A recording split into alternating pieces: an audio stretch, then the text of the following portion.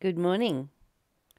This is Black Crow Walking with A Course of Love by Mari Perrin.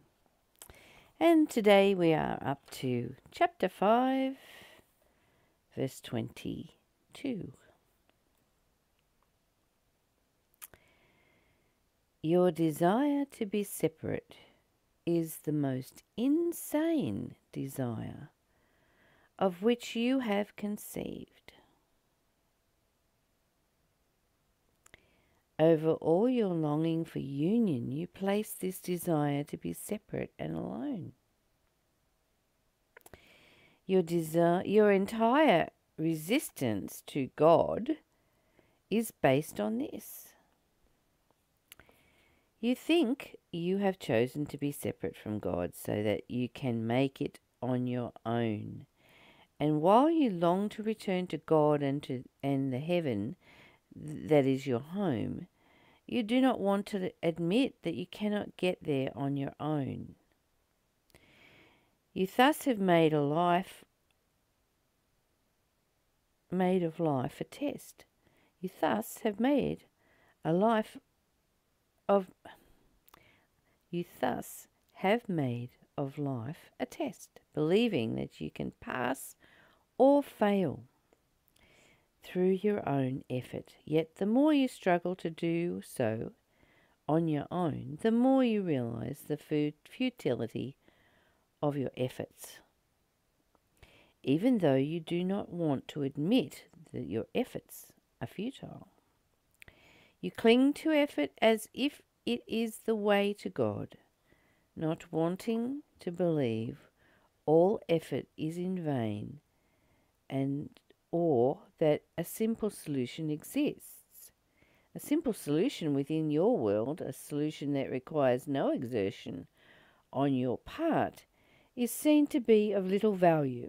The individual you reason is made through all this effort and struggle, and without it would not be. In this you are correct, for as you make of yourself an individual, you deny yourself your union with all others. It's a fairly long paragraph, that 522. So we'll just have a look at it and see if we want to go on. Your desire to be separate is the most insane desire of which you have conceived. What does that mean, desire to be separate? Well, I guess we grow up wanting to have some sort of personality and identity.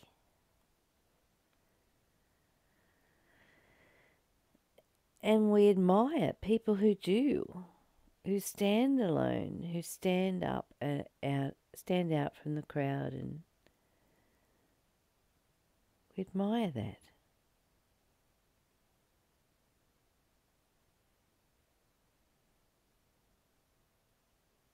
A complete individual. Over all your longing for union, you place this desire to be separate and alone. I think a lot of that comes from being hurt too. Hurt by families, hurt by partners. And you think you're better off alone. And I know that story really well. I know a lot of women who are out there at the moment who are in the same predicament. Well, predicament is a judgment, really. In the same place of wanting to be alone because they have not found the love that they seek outside themselves. They've found pain and horror. So they've chosen to be alone and separate. And we overlay that over our longing for union. longing for everything to be the tribe, the family. But even deeper than that, longing for the love that is within us, the self-love, the divine love. And using the word God as a metaphor here for love, your entire resistance to love is based on your need for union and overlaying it with separation and aloneness.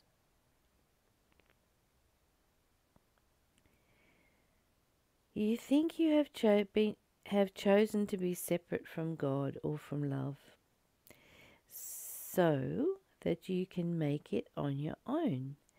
And while you long to return to love or to God and the heaven that is your home, you do not want to admit that you cannot get there on your own. I wonder why we can't get there on our own.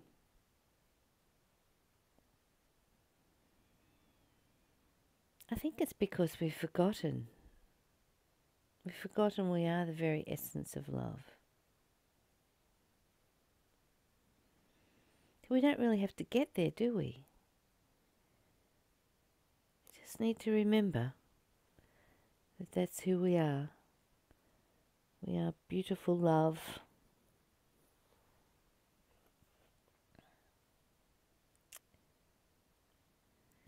You thus have made of life a test, believing that you can pass or fail through your own effort. And that's what we do. We do efforting, don't we? We effort to get good grades at school. We effort to have a good marriage. We effort to be a good mother or father. We effort to be a good worker, employer.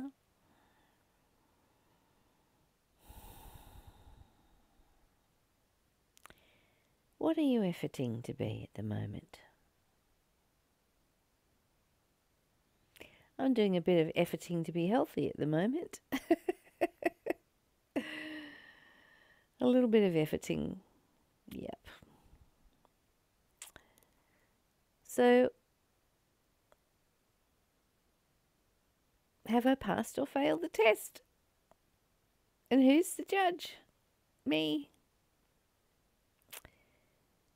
I guess we're all pitting ourselves against ourselves, really.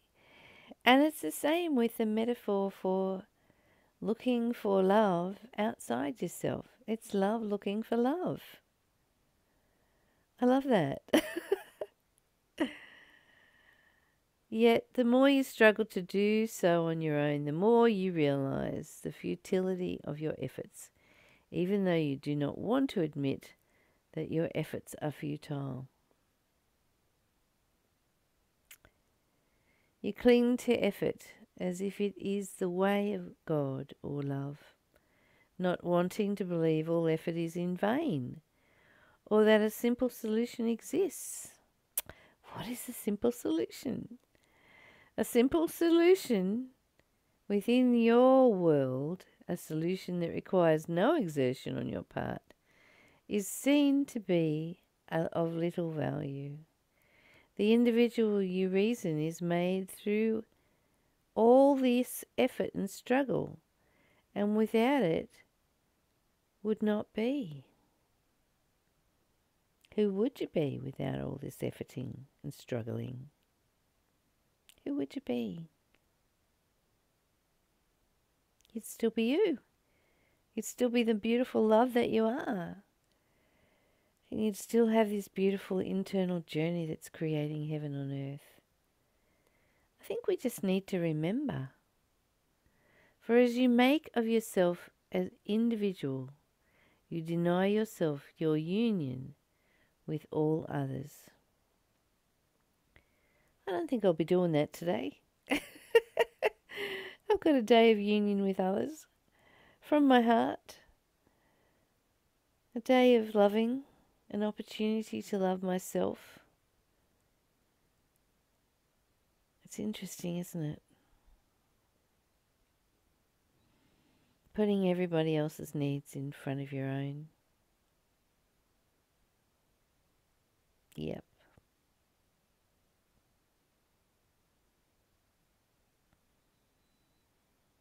Is that what we really want to do? Do we really want to individualize? Be the personality? God, that's hard work, isn't it? Keeping that up all the time.